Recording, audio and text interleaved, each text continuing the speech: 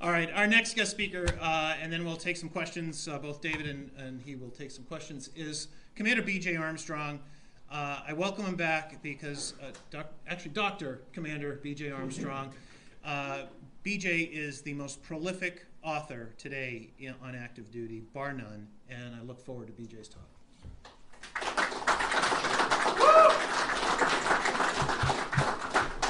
Good afternoon, everybody. Thank you so much for coming today, both those of you here in live action and virtually. And I'd like to thank Claude and the USNA Museum team for putting this on today. It takes work to put something like this together, so can we give them a round of applause, please?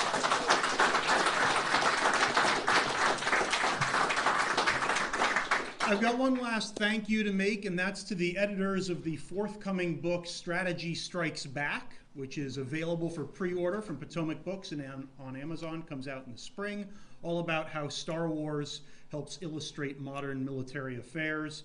Part of my remarks today come from the chapter that I wrote for that book. And then I have a caveat. My caveat is that my remarks today are based on what we historians call the visual and oral record. I'm going to be discussing some elements of Star Wars and the television series The Expanse based on what I've seen on the screen, not the textual analysis of massive amounts of literature that have been developed on both of these subjects. So for those of you who are gigantic fans of that body, my apologies in advance. And along those lines, I'd like to dedicate my comments today in the memory of Captain Owen Thorpe, USN PhD, on whose couch much research was conducted while I was a young midshipman. So in the climactic moments of the Battle of Hoth, the vast majority of the Rebel Alliance's forces slipped through the fingers of the Galactic Empire. At the Battle of Yavin, small fighters overcame the defenses of the Death Star in order to strike the design weakness that made it vulnerable. Repeatedly, a small freighter called the Millennium Falcon and its core crew of leadership of the Rebel Alliance escaped what appear to be overwhelming Imperial odds. These developments in the galactic struggle between the Empire and the Rebel Alliance have been ascribed to luck by some, or to the influence of an ancient religion by others. However, such events do not require supernatural explanation. Instead, in military and naval terms, the result of strategic choices and decisions made about the architecture of the Imperial fleet. These events were the natural outcome of Imperial leadership's nearly exclusive and myopic view that the importance for space fleets is large space battles and the platforms necessary for those space battles, while ignoring the strategic role of fleets in constabulary duties and the space security operations in times of relative peace. So from long, long ago to the present day, and a century into the future in the case of Expanse, naval and space forces have struggled to understand these roles. The officers commanding space forces and those developing fleet policy have a tendency to focus nearly all of their attention on the most physically dangerous element of their job, ship-on-ship and squadron-in-squadron battle. The result of this focus is that policy work on fleet design and force architecture attempts to address only a single question: what type of force is needed to seize the initiative and dominate another fleet in battle? Now, this question is certainly important, but it should not be the only issue considered when developing acquisition plans and operational concepts for a fleet. This was particularly true of the Imperial fleet, which served to enforce the will of the Emperor and the dictates of the Imperial governors, regardless of whether the Empire was in open warfare or in relative peace. It also illustrated in a comparison between the UN fleet and the forces of the Martian Congressional Republic in the Expanse television series. Now, discussions of fleet design benefit from an examination of the history of planetary naval strategy and operations. Naval forces have long played a central role in the power of states in both peacetime and in war. The necessity for fleets during conflicts between nations or political groups, which span maritime environments, seems obvious to us today. The ability to establish command of the sea or control of the oceans could be leveraged into the ability to cross those nautical divides and project force on an enemy. Over the course of history, it was determined that the best way to achieve the dominance that this fleet needed to achieve was to sweep the enemy's resistance from the sea. One of the struggles that strategists encounter with this ideal, however, is that once the maritime environment was claimed by a single competitor, resistance from ashore rarely stops. And instead, a different set of forces and a different set of operational concepts are needed to project the power needed for victory. So we've already discussed here today the operational history of the Battle of Hoth, and I'm going to take a slightly different view of things as opposed to our last presenter, or at least as opposed to the way the Empire's official historians document that event. At Hoth, there was no enemy for the fleet to engage and no question of who dominated the space environment within the system. Yet, the strike force assembled was made up exclusively of large 40,000-man Star Destroyers or larger ships. They were designed to engage in combat with other large vessels. The result of this force architecture was that the Rebel Alliance easily spotted the Imperial arrival, not because of the proximity at which they came out of hyperspace, but instead because of the size and shape of a force of massive dreadnought battleships that simply could not be missed. Within the Hoth system, the Star Destroyers attempted to establish a blockade, but the small number of large ships, susceptible to the anti-excess weapons like the Rebels' ion cannon, were unable to effectively maneuver and capture a fleeing fleet of small craft. The base on Hoth was destroyed, surely, which resulted in Imperial tactical success. Yet nearly the entire Rebel force was able to escape, giving them the strategic victory because of their continued survival. Without smaller combatants to enforce the blockade and run intercept operations, the small escaping transports and fighters and small craft, the blockade was simply a dismal failure, and therefore the Rebel Alliance actually wins. Success by squadrons of stunt fighters against the Death Star in the earlier Battle of Yavin also illustrate a similar issue of balance in the Imperial force. Now, in some ways, misconceptions over fleet architecture necessary for success for command of space versus the need to exercise the control those forces can create are to be expected. Placing first priority on the initial element of space strategy, that is, the ability to win the battle to start the war, clearly makes sense. However, moving beyond combat and the responsibilities of ships and squadrons within battles, the Imperial fleet's force design almost completely ignores their second and equally important set of missions: operations and fleet responsibilities in peacetime. Particularly within the authoritarian political construct of the Imperial government, the ability of a fleet to transition to constabulary duties during portions without direct conventional opponents is vital. Yet a force made up almost exclusively of large dreadnought Star Destroyers and Super Star Destroyers, which are carriers augmented only with stunt-sized fighters, produced a fleet that struggled to effectively execute constabulary missions. Much as the Imperial Strike Force at Hoth demonstrates that small numbers of large combatants are ineffective in close blockade operations, large numbers of small ships are also needed and more effective at the patrol missions and constabulary operations needed to establish security in large sections of space. With a fleet designed almost exclusively for squadron and fleet level combat and authority over huge sectors of space, the Empire had no real chance of keeping up with the space insecurity that was about to develop.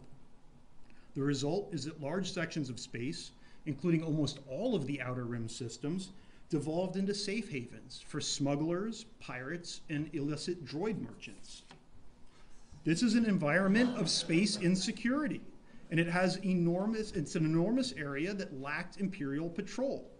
This is exactly the perfect environment for a Rebel Alliance to grow. With a fleet design that limited their ability to conduct constabulary operations, there was little that the Empire could do about that. Now, despite the common perception that fleets are only needed for war, governments introduced risk to the peace when they focused their fleet only on large battleships. The insecurity that spread through the galaxy following the Emperor's seizure of power was as much a result of their improper fleet architecture and force design as it was a sign of political resistance. The leaders of the Imperial fleet desperately sought the glory of squadron battles which their predecessors in the Clone Wars and other conflicts had had.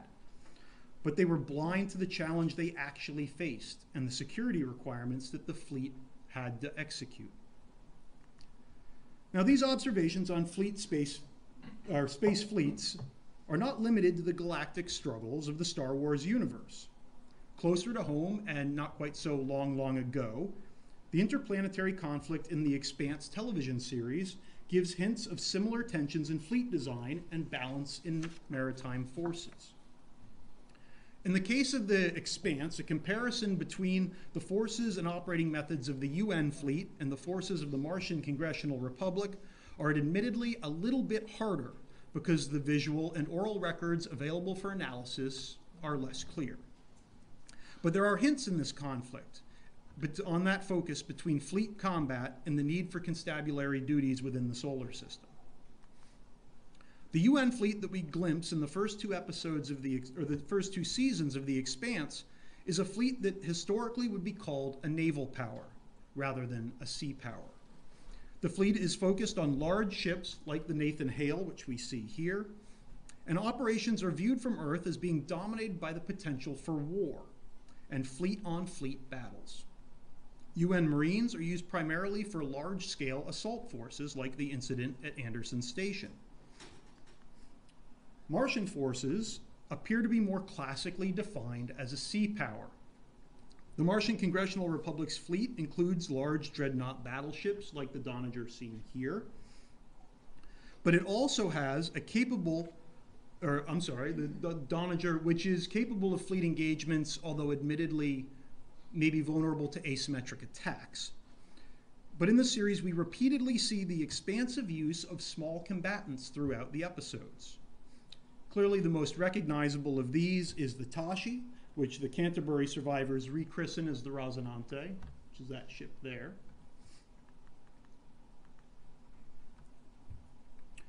But there's a number of others encountered both in the Jupiter Theater and from the home squadron. We see battleships in the Martian Navy, but we also see patrol destroyers, we see corvettes, and we see stealth intelligence collection. The Martian Congressional Republic recognizes that it's existentially connected to space. It is reliant on imports and it is reliant on trade for the continued survival of their Martian settlements. As a result, it does not ignore the constabulary duties of a Navy and Marine Corps. The first two seasons, we see MCRN boarding operations, blockade enforcement, small unit landing operations by the MCR Marines, and we see vessel shadowing and intelligence collection. As the Rosinante moves through the solar system in its irregular operations, the threat of interception is far greater from the Martian Republic than it is from Earth's forces. And this is because the Martians see themselves as a space power, as opposed to a military power. Now, in these brief observations about fleet operations in Star Wars and The Expanse, the paradox of fleet design has become readily visible. There is a tension between the need to maintain a battle fleet ready to engage in the decisive squadron and fleet level engagements. But there's also the need to impose space security and effectively use the space control that can be achieved by navies. During multiple engagements in space battles, from the Clone Wars to the Battle of the Endor system, the Imperial fleet demonstrated skill and capability in large fleet engagements. And they developed the ability to conduct deep space squadron level operations. However, once the Empire gained control of the galaxy, the fleet design constructed around these large battle fleets became a hindrance to their galactic constabulary responsibilities.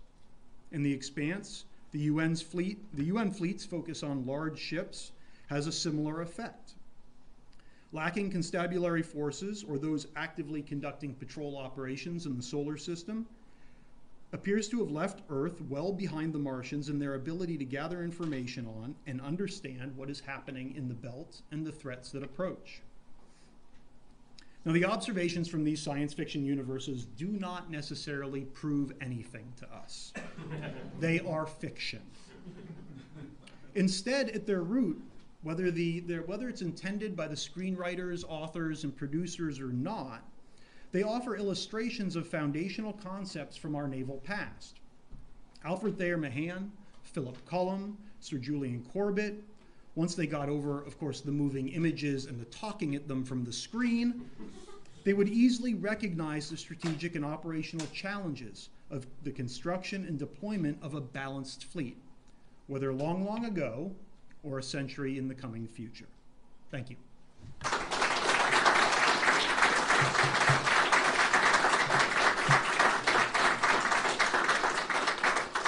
we have time for questions for David or DJ? Come on, Dave.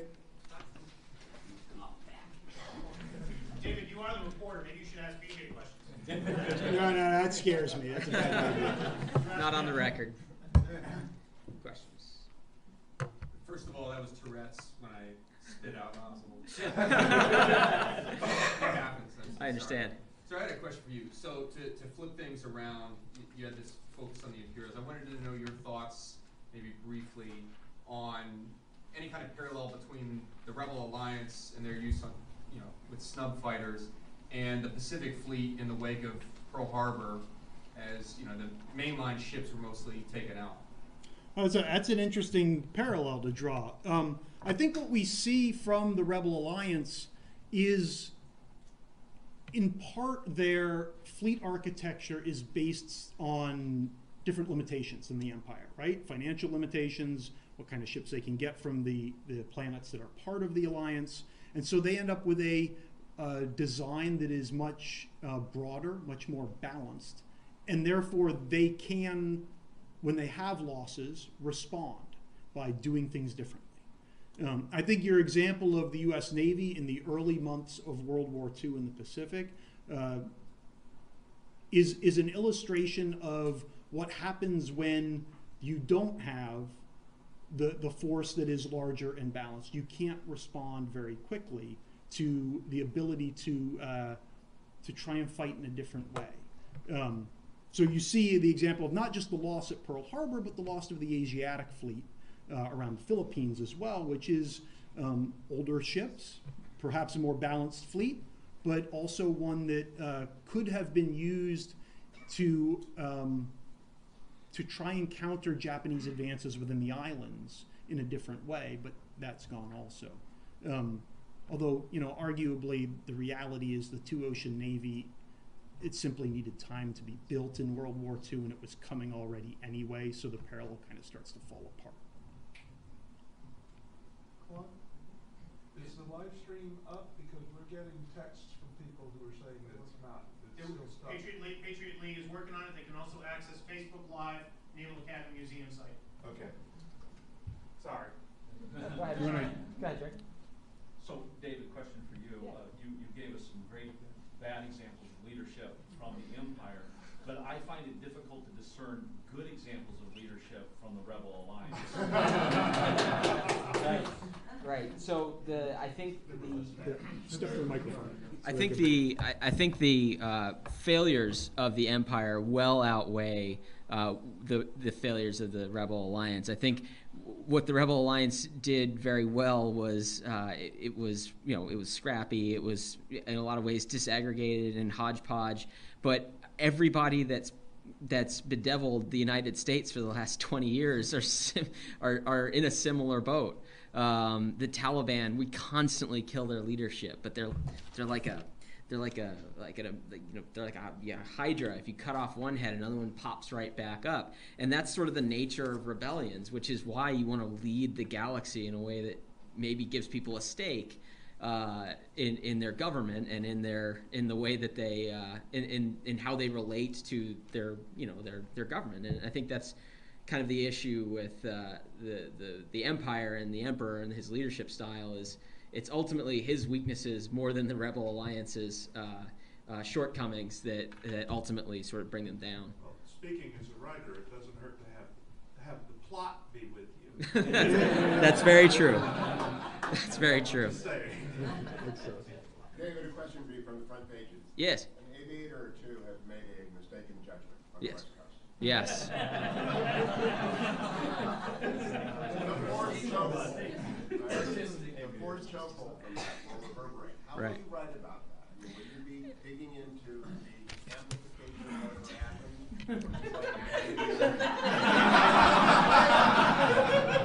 So I have opinions about this, and I will not be shy of sharing them. I think that I don't have all the facts, right? But I will say that I think, I believe, anyway, given my 4 years at Navy Times, that that there is a concern about a zero defect mentality. It was not easy to pull off what that guy pulled off. I mean, I'm not an aviator.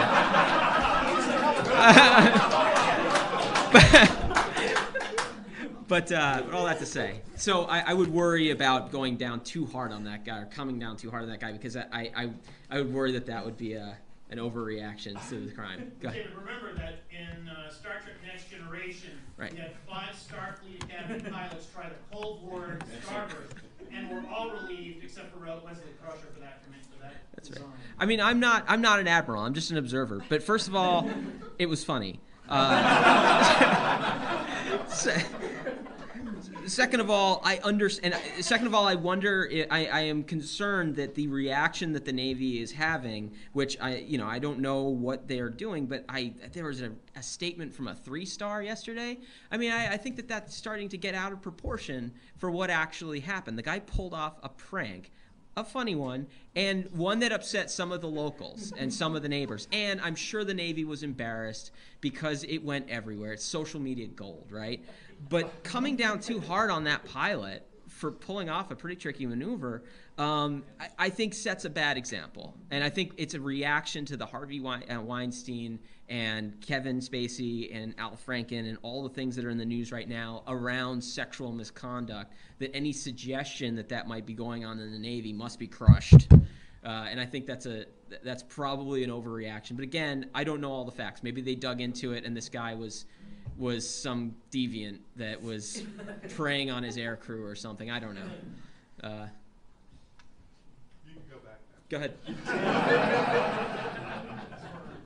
Yes, in regards to the Expanse, you have the Martians who, in my opinion, have the snazziest uniforms out there, but then you also have the UN fleet, which is, at least by our understanding, is comprised of many different nations. And from a storytelling perspective, it might be convenient to have this sort of like giant supernation force. But speaking from firsthand experience, and I'm sure all the people who have served in joint and multinational environments, it can be difficult, to say the least, to coordinate with other nations who may have different doctrines, who may have different operating procedures. So, speaking into the matter of fleet composition and fleet mission, how would you, I guess, what would your comment be on how the Expanse handles that with sort of a multinational force of the United Nations? That's a good question. I think, as a historian, I have to start by saying that the evidence is scarce to be able to address that in terms of the visual and oral record, as I discussed. Having not read the books, I can't really talk about what's in those. It appears from the television program that the UN is operating as a world government, as opposed to what we know of as the UN today. In that way, I do expect a thought-out fleet design if they are one world government.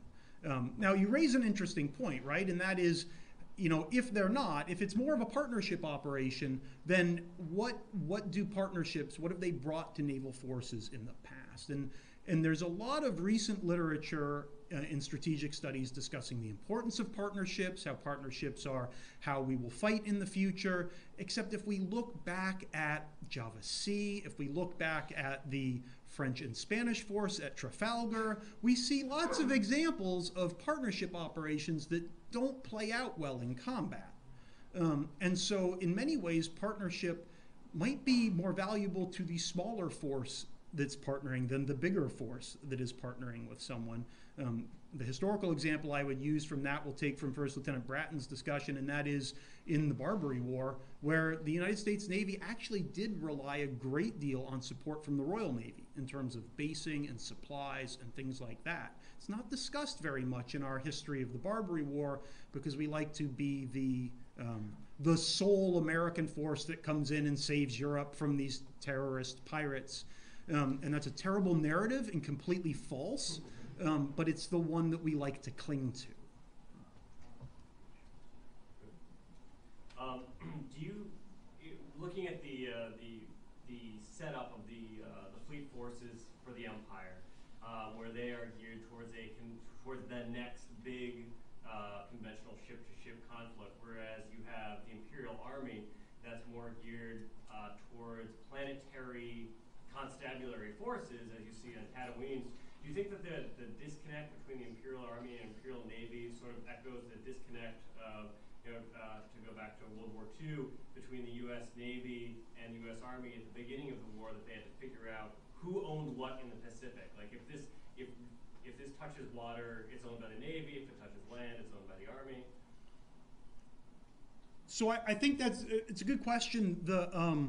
I'm not sure that I would quite classify the Galactic Army or Galactic Land Forces in that way. I mean, I think one of the scenes from Rogue One kind of demonstrates that, where heavily armored troops with tanks trying to move through confined urban areas. That doesn't suggest a force designed for constabulary missions to me. That suggests a force designed for large conventional operations that's being used in a constabulary way. And so I don't know that actually connects. I think that actually illustrates that the Imperial Army is just as bad as the Imperial fleet at understanding what the challenges it truly faces are. Maybe if they had an Imperial Marine Corps, they would have been doing better.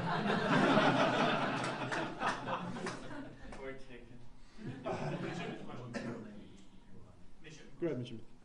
Mission 4.1 is also Commander Armstrong. Trying to relate what you talked about with the Imperial Navy to our modern day Navy. One thing that stood out to me was your statement about how you thought the Imperial Navy was to some degree kind of looking back at the Clone Wars and still thinking we want to fight these large-scale battles, even though that wasn't the current warfare environment. I know I followed it to a degree, but there's a current debate about maybe the U.S. putting too much money in our capital ships, our aircraft carriers, and maybe all the money put into developing the new Ford class wasn't the best play.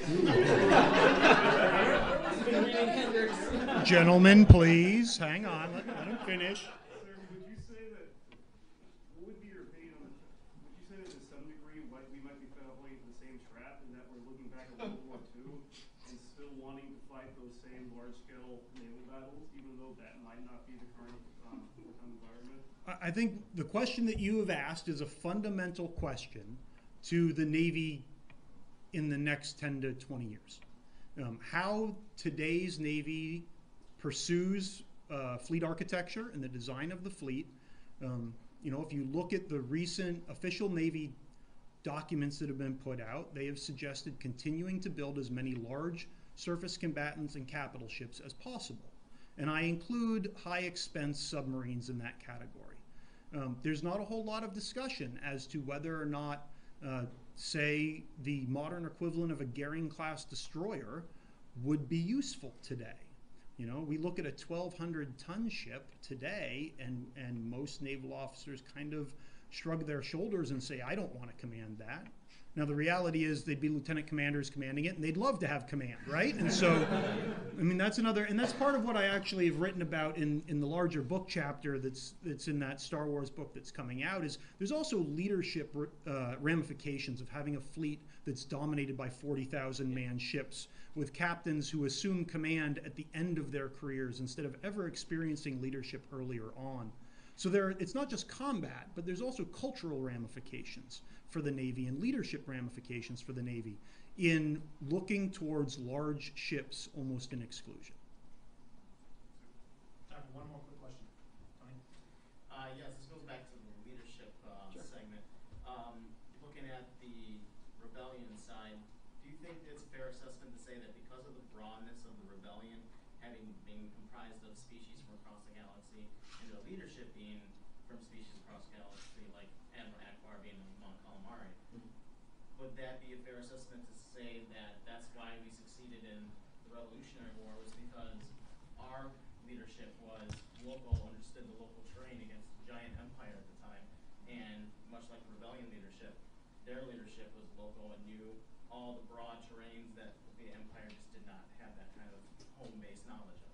Yeah, so I think this speaks to the point that I made about strategy being important, and in terms of the leadership strategy employed by Emperor Palpatine. Again, it all goes back to dissolving the Imperial Senate for me. When you do that, you disenfranchise a broad swath of people. You make anybody that's not on board with the Emperor's agenda is then all of a sudden a malcontent. And, is there a convenient outlet for my grievances with the Emperor? Oh, yeah, there's this well-equipped and at least somewhat organized rebel alliance that I can hop on board with, and maybe I can strike a few blows or blow up a Death Star or two. I think that is the problem that you run into, right? I mean, whenever you have a big bad enemy, this is, I don't want to get too far down the lane of comparing the Rebel Alliance to ISIS, but this is kind of what ISIS did well, right? And I think Matthew would probably agree, because I've seen his Twitter feed. But this is what ISIS did well. Look at this big bad enemy, aggrieved peoples all across the world.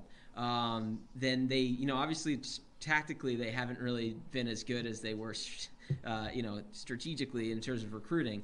But ultimately, they did recruit from a broad swath of aggrieved people because they said, hey, you're disenfranchised, you're not getting a stake, you're discriminated against in this country and that country and in the other country. And so yeah, when you create grievances, and as a leader, and Emperor Palpatine certainly did that in a number of ways, you do create a broad swath of disenfranchised and aggrieved people that you can recruit to an extreme cause that the Rebel Alliance represents, I guess, in this strategy.